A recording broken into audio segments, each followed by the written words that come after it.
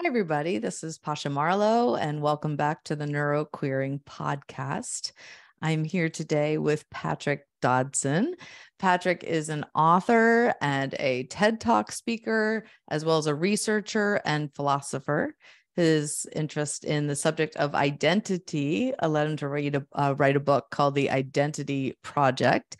And I'm excited to talk with you, Patrick, today about your past projects and your current projects related to identity. But first, tell us something about your character and core values so we can get to know you, something that would help us get to know Patrick before our conversation.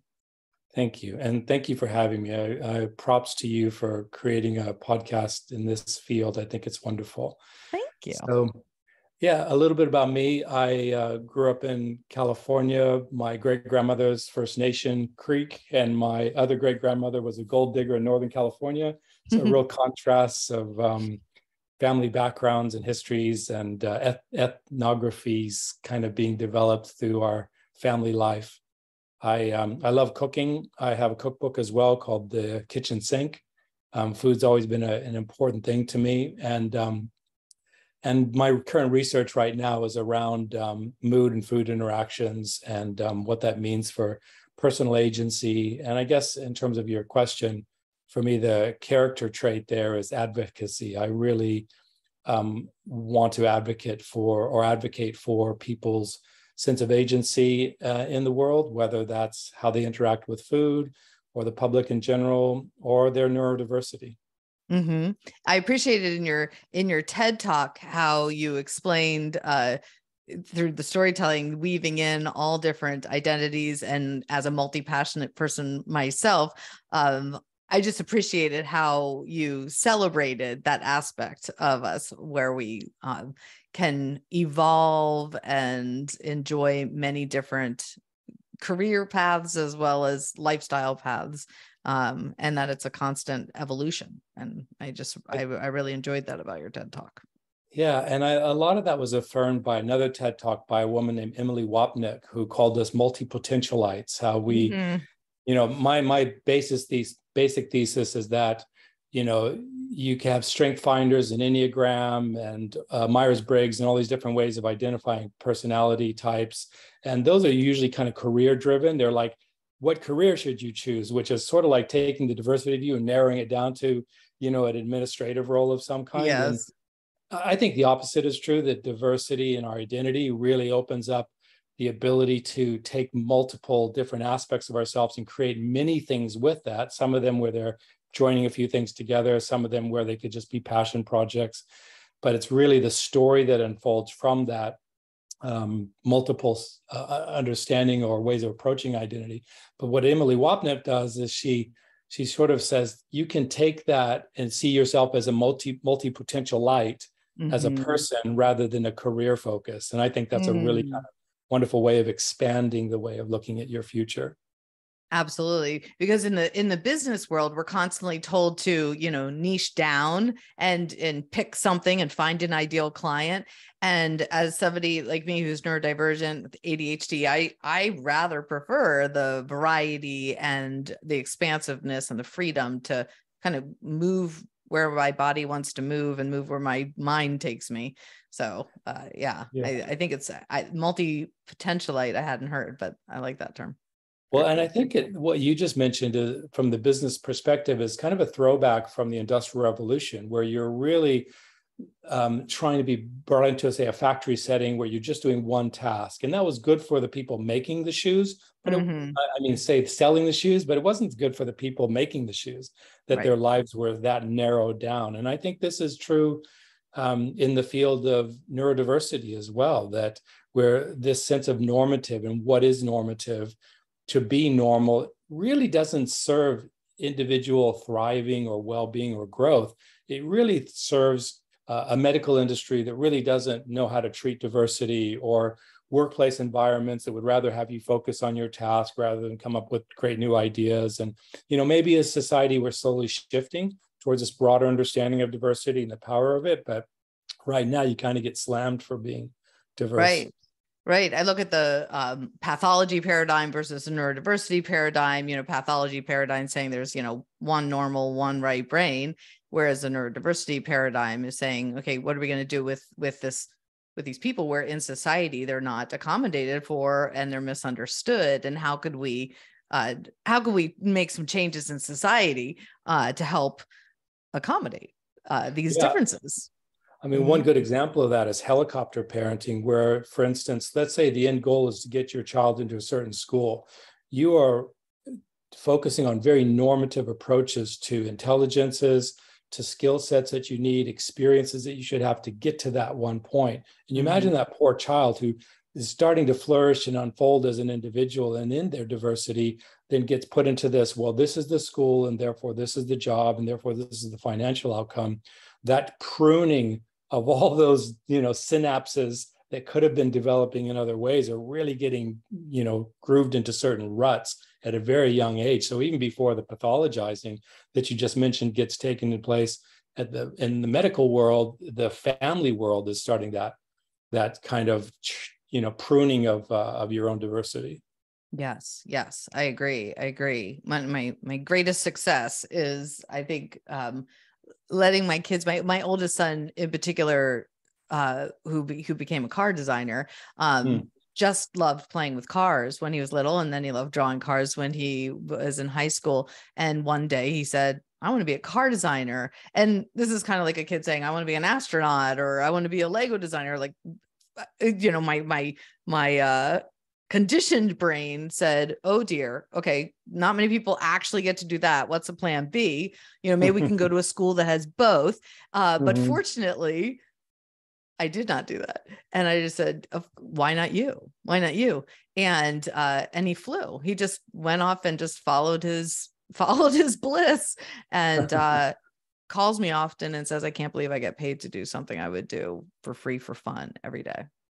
That's wonderful. In a similar way, my oldest son is a game designer. And when he was 4 years old, he would break down SimCity to the family in minute details. And back then, you're looking at what exists as Asperger's as characteristics, being professorial or hyper-focused and not having a social cue or whatever. And, these things were kind of true of him, but his ability to really understand that world and then develop it into, board games that he would make. And eventually at 15 or 16, he went on to work in the game industry in the West Coast, in Washington there. And then he came back to New Zealand and been a game designer ever since.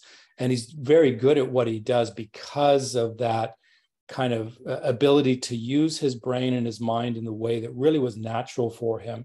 And at the end of the day, he's a storyteller. And the storytelling can go to code, it can go to art, and can go to a number of different ways. But had I back then thought, no, games are kind of a waste of time, and maybe you're a little bit on this spectrum, and so maybe we need to attend to that instead, he could have really been, cut off from that path. Yeah. One of the beautiful aspects of people on the spectrum is that they have these special interests, and they change all the time. But if you can catch a child's special interest, and then expand upon it and give them all the tools they need to fully enjoy it and delve into it, that could really, like in your case and mine, become their path to feeling a sense of belonging in the world and thriving successfully as a business person, being financially independent from something that seemed to be just a hobby or a plaything. It's really cool. Yeah. And perhaps that's a really interesting place to start with, neurodivergence is that term on the spectrum. If you're on the spectrum yourself and you appreciate that, and you're, for instance, Temple Grandin looking at cattle movements around, the yard, that's a very natural space to locate yourself and say, yes, this is where I am at on the spectrum. If you think of yourself as neural normative and you think of on the spectrum, you automatically start to lean towards the pathologizing of it. And even if you love your child or your friend very dearly, there's this mindset that starts to think, how do we treat this, or how do we care for this? And maybe success in society or communities in general can be where we constitute what on the spectrum actually means from an appreciation that we are all on a spectrum of neurodiversity. And that if we start with that language and we see diversity in our children or our friends, or even sometimes international players, like I think of Elon Musk, for instance, and people would consider him as on the spectrum from a pathology point of view, and therefore criticize him or maybe even not understand what he's doing because of that particular diversity. And if instead we could reconstitute what that means, maybe that evaluation and maybe the reprogramming in ourselves, especially those of us who consider ourselves as neuronormative, that opens up a different conversation with those children, with those friends, and we take on the spectrum and turn it into a positive frame. Yes. Yeah. And rather than neuronormative, I use the word neurotypical, because normative has a like a privileged, this is better, this is the normal brain. And I also see the human diversity, the humans as neurodiverse, the whole spectrum of neurodiversity. But I see folks with innate neurodivergence, such as autism, ADHD, epilepsy, trauma, brain injuries, as neurodivergent, but not as a pathology, as just a difference. Yeah, I agree. And when I use the word normative, I do it is a slightly pejorative sense for myself, because I don't think there is any such thing as a neuronormative or a normative person. There are normative social behaviors and normative expectations, but they're not helpful in this conversation. And I think divergence and diversity, not divergence, diversity is really the helpful conversation.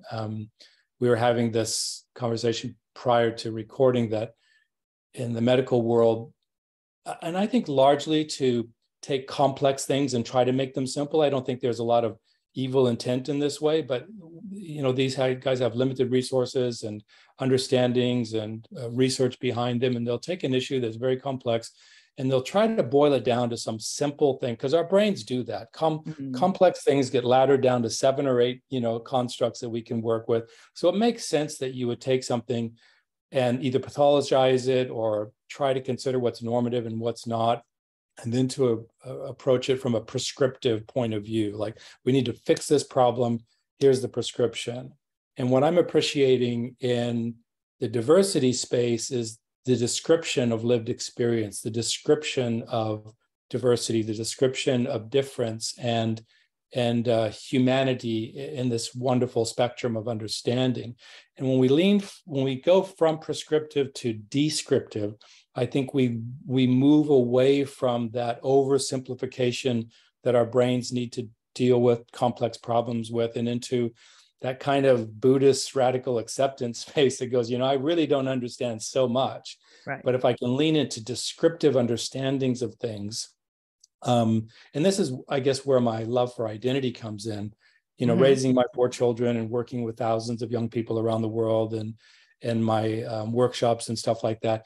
You just keep seeing the diversity unfold in front of you so much that identity really doesn't need to get boiled down to an Enneagram number or a Myers-Briggs, 4-letter code. It really just needs to keep going broader and broader and broader. And that is the wonder of it, and also the challenge of it. It's difficult then to, write a job description for a business task, or to write a curriculum for a class of 40 very different children. It becomes hugely challenging, but in a sense, maybe it's that challenge that might move those curriculums and job descriptions, and even, I think we should throw the DSM out, but even the ability to form diagnoses or diagnostic tools that appreciate this growing sense of difference, and not just taking the biomedical model of, say, how the gut biome might actually be informing mental stress in some way. Those are very helpful understandings to have, but a way to diagnose, maybe even that term alone, because I was just thinking, when you have children that are diverse, you don't want to take a diagnostic towards that. You want to take an appreciative, descriptive approach to it. But even these more formal environments where Mm-hmm. pain or suffering is presenting itself. How Mm-hmm. can we take that same understanding of descriptive knowings and apply them into clinical situations where somebody really is in stress or duress and needs help in some way, but doesn't need to be put into a box in that other Yeah. way? So I think there's some real challenges in that space. Yeah, seeing things more systemically is a challenge, and yet so important. In my mental health profession, we would see things as a system and see patterns, and there wasn't one identified patient or client, which was unique in the way that I was trained. And I'm so appreciative of that in the marriage and family therapy work, because traditionally it's this one person, this person is abnormal, this person is broken, this person is the client. But when you look at the whole system, not just the family, but the community and the schools and the institutions and society at large, then all of a sudden that person is not the one to be diagnosed. It's the whole system that needs, reframing and revamping. But I want to hear about your identity work. What does identity mean to you? Yeah, this is a question that has challenged philosophers forever. Do we have a soul? Can our identity be expressed? Is it fixed at birth, or is it constantly changing? Nature and nurture. There's a lot of questions in this space. My understanding of it is basically that there is a broad spectrum that we have of intelligences, of personality traits, of DNA, of lived experience. And this broad spectrum could be visualized, like I like doing mind maps of identity, to sort of say, well, tell me about your familial self. Tell me about your food self. Tell me about your adventurous self. Tell me about your intellectual self. Tell me about your relational self. And it just kind of keeps going out further and further. Mine looks like a mad scientist sort of, map. It's probably maybe about 300 things on it. Yeah. And that could probably be taken deeper, because you could take any one of those things, like creativity. Everybody is creative. It's just a matter of how they're creative. And if you ask the question, are you creative? Most people would just, go on normative sort of things. Am I an artist or not, or a photographer or not? Right. But if you said, how do you make things and create things that are unique to yourself? And you just keep tunneling down, I think it's like a mycelium, it would just sort of branch out into this real diverse sense of self, and self as this multi-potentialite, multifaceted person. I think Myers-Briggs, Enneagram, Strength Finders, all these different things can be useful in growing that understanding, but only if you take them as a whole, not as a particular thing or with a particular outcome, because then you're not writing your own story. You're being told, how you can get a job with this particular thing. And so if I start with that basic sense of diversity as identity, I start to validate or appreciate things about myself that aren't necessarily validated in society, maybe as a job outcome or as a relational strength, but instead as a sense of self. Yes. And I think that's probably one of the most important aspects to me of identity, is starting with diversity. Go as broad and as wide as you can to understand the diversity of you, because you are a complex, multifaceted person. And then to celebrate that, because if you can celebrate that, what tends to happen is agency moves away from outcomes of identity in the world into the sense of self and self-awareness, and maybe compassion and an appreciation of that diversity, my diverse intelligences. So for instance, I know for me, I like Howard Gardner's multiple intelligences concept. And I like to think of my particular spatial intelligences, or how I'm not really good with math, but I'm very good with other aspects of language, or interpersonal and intrapersonal intelligences. And, you could take any one of those and span out even further, but just having that general appreciation of that on one side, and maybe some stuff on the relational side on the other, and maybe the food, or why food's so important to me, is another aspect. It starts to give me a lot of Play-Doh to work with. I can really start to make, I'd rather have Play-Doh than Lego in this sense, because a little more malleable, more flexible, a little more malleable, mixing colors, forming a new color, all that stuff. Cool. I like that kind of sense because it gives me a sense of self in the world, and it locates me as me rather than me in relation or reference to other ways of being Yes. in the world. And what is your favorite personal tool to get to this place of self-acceptance, self-compassion, radical self-love? Yeah, to me, this is where family and friends come in. It's very difficult. And in fact, I think it needs a particular kind of intelligence to do this for yourself. Mm-hmm. Like, I think we could with maybe an app or a tool set or a mind mapping program, but I think we need somebody to ask us, to draw it out of us. And I think that's where friends and counselors and Mm-hmm. coaches and people can really start to benefit the diversity of people. And when I look at the life coaching or counseling fields in particular, or even psychology or clinical psychology, it does tend to want to categorize because that does simplify the process. Not cool. Better to go the other way and go, how can we help you express the diversity of you? Mm-hmm. And what tool sets do I need to do that? So for instance, when I do this with people, I will interview them. And I will basically have a mind map on one side so that both of us can see that if we're doing Zoom or in person.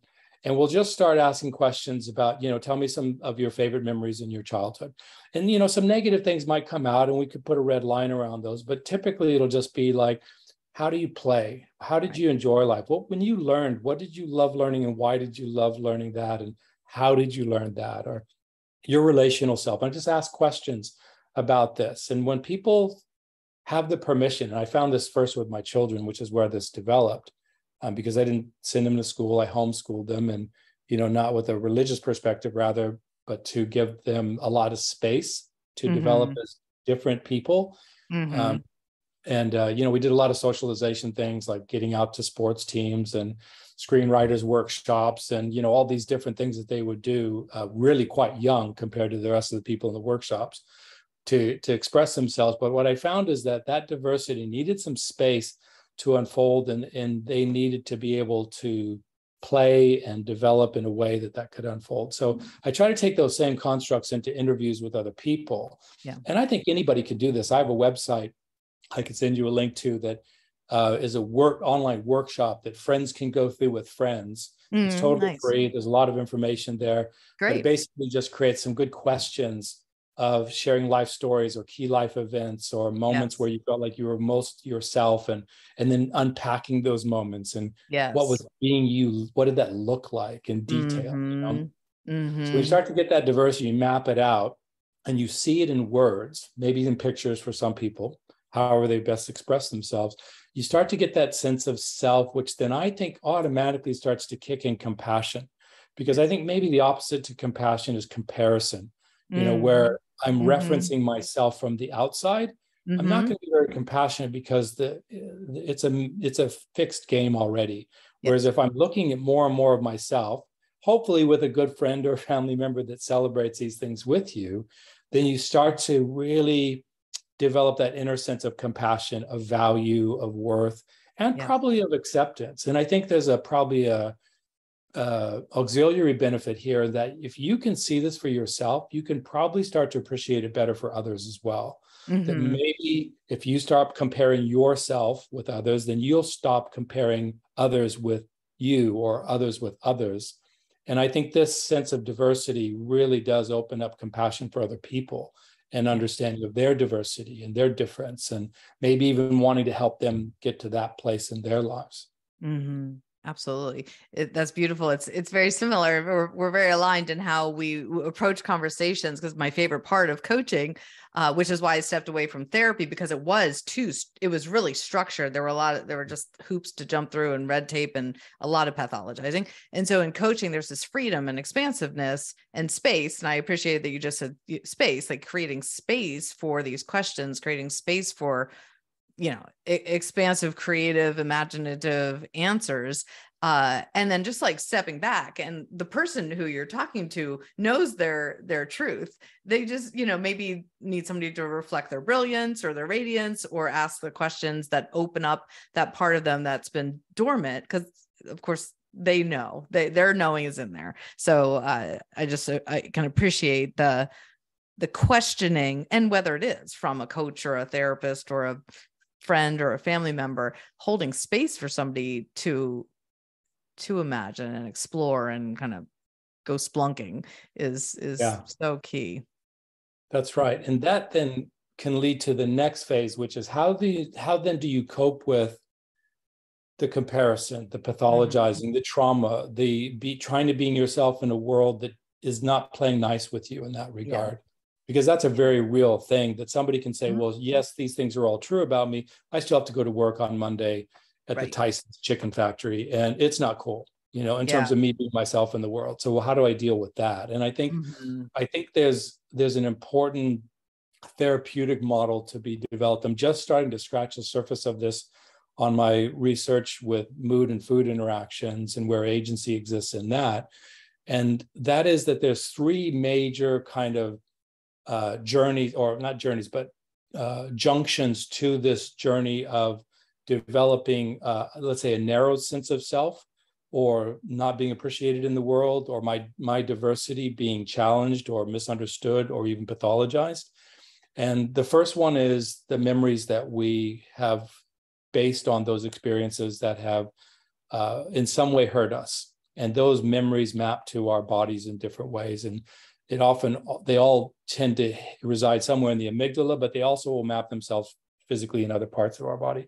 And it's the ability, and maybe this is with a therapist or counselor, or even in terms of peer support these days, where really good friends or people that can walk through processes with each other, and sharing these experiences.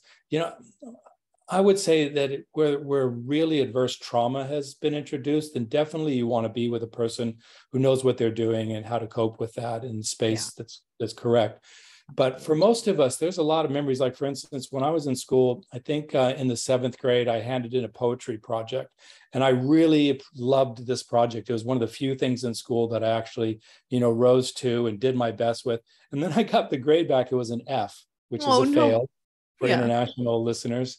And I went back to the teacher, and I wasn't a good student, and she knew that. And I wasn't really invested and cared at all, but I really cared about this project. And when I went to the teacher and I said, well, why did you give me an F? She said, well, you obviously cheated. This is obviously not your work. And back then they didn't have the internet, so she couldn't, check it in that way. But she just assumed that all of a sudden this person shows up, must have been somebody else's work. Well, that affected me so negatively that I just checked out for the rest of my education, and basically just cheated my way through high school, and went on into the world and had to learn in other ways. And I'm only now getting back to university. So those memories map to ourselves in a lot of different ways. And I knew I was smart as a person, but something went deeper than that and affected my ability to perform in the world and at my potential. So those memories are the first thing to get to. The second one is to start to understand what's our salience landscape, what our salience landscape is, rather. And that means all those memories form something, and I think it originates in our amygdala, but it also sets our values up to, these are the things that are important, these are the things that are not important. So right now, I would assume that most of us are being and working and relating in the world according to the salience landscape. And this map has been messed with, through those memories and those experiences, some positive, some negative, but that salience landscape establishes our sense of value and motivation, and therefore our choices in the world. Now, if I can understand that through, say, identity mapping, or through your podcasts and appreciating the diversity of me, and I find friends and relationships and books and inputs in my life that's going to keep celebrating that salience landscape will become more and more, say, realistic, not just positive, but realistic in the sense that what's true or real about me. And then that leads to the third thing, which is called relevance realizations. What's relevant in the world, therefore, for me as my identity, as who I am in the world? Not what's relevant in terms of what the world expects of me in terms of job outcomes or relational outcomes, sexuality, or anything else, but what's relevant to me in the truth of me. And that allows me to realize or re-realize what's important, and therefore choices that I might make to use that diversity, to celebrate it. even if I'm locked into a certain way of living right now, and that's a slow boat to turn, or a large boat to turn, slowly rather, maybe I start to celebrate other side projects or passion projects. I love the term amateur, from the French, which means to love something, that you're doing. You're not good at it, you're not professional about it, but you actually love it. Oh, that So I what didn't realize that. yeah, what amateur pursuits, amour is the root of the word. What amateur pursuits can I, get into that starts to take that salience landscape and realizing what's important and then making choices accordingly so that I celebrate and I guess it further established that diversity of me in real time, in things that I make, in ways that I relate, in the way I talk about things, and who I go do things with. And I think that might help to kind of, if we're talking about neurology, the one of the basic premises of neurology is if it fires, it wires, right? So if it's something I'm constantly doing and thinking, eventually that'll create neural pathways that become stronger and clearer to me. And that, I think, it won't necessarily overcome trauma necessarily, but it will start to change that salience landscape and rewire how it affects my choices. Absolutely. And when you were talking, I was also thinking about the words alignment and integrated, in the sense of if we are strong in our knowing and our truth and our core values, for instance, and then we go to a place of work, you mentioned Tyson, that doesn't feel aligned. If we know ourselves and our integrity and our character, we could still stay in alignment and feel integrated, even if we're, unfortunately, for part of the day, in a place that doesn't fully align with us. I don't know if I'm using the right words, but if that knowing is there, then that self-compassion can come in, even if you're faced with conflict and misalignment. That's right. I mean, a lot of my family in Arkansas worked at Tyson's, so this was something I've observed from real experience here. Yeah. I wasn't just trying to down the company or people who work there. Like, this is part of, my family experience. And, okay. And I know that they weren't being their full selves there, that it was more of a social determinant. This was the company in town that they could work at. And so that's the town, that's the company they went for. And I think this is true of a lot of people, that the social determinants around us form infrastructure that we mostly need to comply with. But even what you just said within that, you can still be more of yourself than less of yourself in that space. And that more of your self might improve your work environment. It might improve the company overall eventually, because my sense is that if you're playing to your strengths, you're going to be pretty good at what you're doing. And it might lead you to leave that company and go do something else. But typically, we usually look at that from the outside in and think, where's the money, or what might make me happier?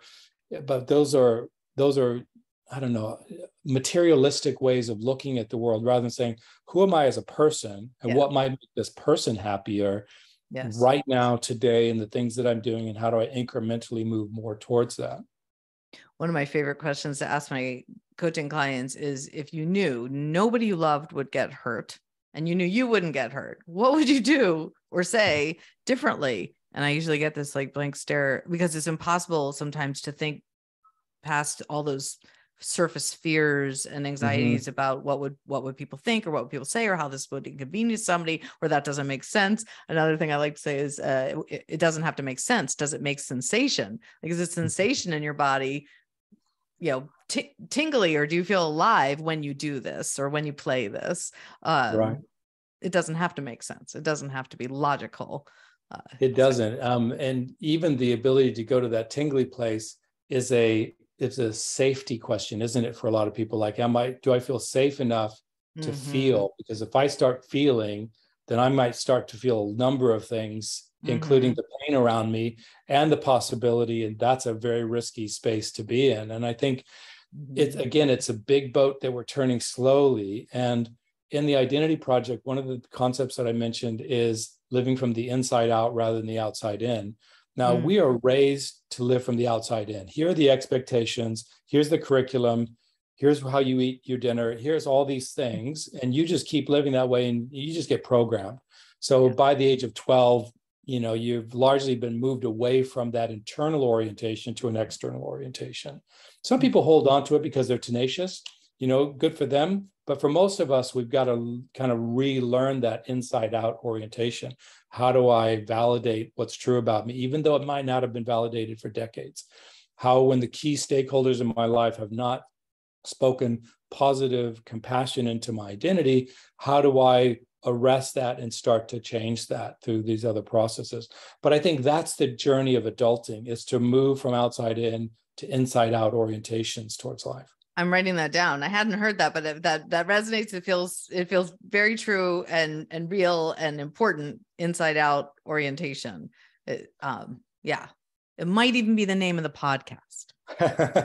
Well, that I think of how much time it takes, or how difficult it is to change any aspect of our lives, and I think of the ways that we do change, and this ability to go to appreciate what you're talking about, and for people listening to your podcast, to appreciate diversity and to appreciate it neurologically, and how that plays out in relationships or work or any number of ways, or sexuality included, that these are really important reorientation prompts for us to slowly get from one place to the next in our lives. And I think if we make that the conversation, they say that addicts really need to form a new identity altogether. They need new friends, new contexts, new situations, because the old ones affirm the addictive, properties that got them into trouble in the first place. And I don't mean trouble in the sense that they're sick or wrong personally, but rather that the addictive behaviors or addictions of any kind, and I would say outside in living is a form of addiction, not necessarily because it's an internally driven addiction, as though that's how people want to live, because I don't think this is intrinsic to our own sense of homeostasis, but it's an addictive environment that we're in, where how much money that job's going to pay me versus that one, or how hot that girl or guy is versus that one, all those sort of things. There can be addictive qualities to stay in and outside in orientation in our lives. And so to change the addictive behaviors, to switch identities in that sense, and not from the identity that you are to a different identity that doesn't belong to you, but I mean coming back to your identity. Coming back. Yeah. I do think it does mean the environment needs to shift. And the environment is largely internal. What am I reading, thinking, who am I, but then it's also relational. Am I hanging around people that are constantly pushing me to live outside in? Or am I hanging around people that, can I balance that? Who should be on the bus and who's not on the bus, or people need to get kicked off the bus. And that's right. I don't mean this in a mean way, but just in a consequential, authoritative way, where it comes back to agency, where you are choosing for yourself what inputs you're going to get, and try to get at least the dominant influences to appreciate diversity, to give you that inside out orientation. And then you can take that back out into the world, where maybe some of those environments aren't, perfectly aligned with that, but it's okay, because you know what you're doing. And you can maybe even help others move towards inside out, rather than just trying to avoid that part of the world. And sometimes that's a tricky call. Do I go to the Thanksgiving dinner because it's just going to destroy me, or is it going to be a half and half mix that, maybe if I just help out in the kitchen more, which is my play, just to be a little bit more in the kitchen and not so involved in other dynamics, I can be my better self in that space and live more from the inside out, rather than, get thrown into that other mix of expectations and arguments or whatever. And to consistently check in, because that might change, to check in with yourself and say, okay, what are my insights telling me today? Yeah. This has been so fun. I could talk to you for quite a long time. And so I thoroughly enjoyed this. Is there anything else that you feel you want to say before we sign off, or anything you want to direct? You said you were going to leave a link to, was it a mapping? Yeah, to an identity mapping sort of thing. And by mapping, I don't mean like quantifying, I mean like diversifying your sense of identity. So I'll give you a link to that you can put on the show notes. Great. I guess the main thing is just to encourage people towards their own agency in this space, to continue that inside out journey, and to do what they can to validate that space. They don't need to protect it. It just needs to be continually grown and developed like you would any good exercise regime, because it's going to take some intentional effort to go from the outside in. back to the inside out. So yeah, just keep listening to this podcast. Sounds like a good space. Wonderful. Yeah. It's like reversing the spiral, going deep in and then coming out and then going deep in. And when you go back in, you're going to go even deeper. It's like, yeah, that's right. Check it in. Well, such a pleasure, Patrick. It's fun to talk with you all the way over in New Zealand. I love this ability that we have to connect in this way. And I look forward to talking to you again. Thank you, Pasha. Thank you. And if anybody would like to reach you, Patrick, do you have a website or a social media handle? Yeah, I'm on Twitter at Patrick K. Dodson. So okay, no fake names there. Okay. And the Identity Project, you can get it off of Amazon or order it anywhere. And I think the website that I'll send the show notes to has my email address as well. Okay. Fantastic. Good. And if anyone out there is listening, want to reach me, I would love to hear your feedback. I would love to know what you would like to talk about and discuss in this podcast. Connecting with the audience and all the listeners is very important to me. And I thoroughly enjoy neuroqueering with you all. So I look forward to talking to you again. Bye. Thanks, Patrick.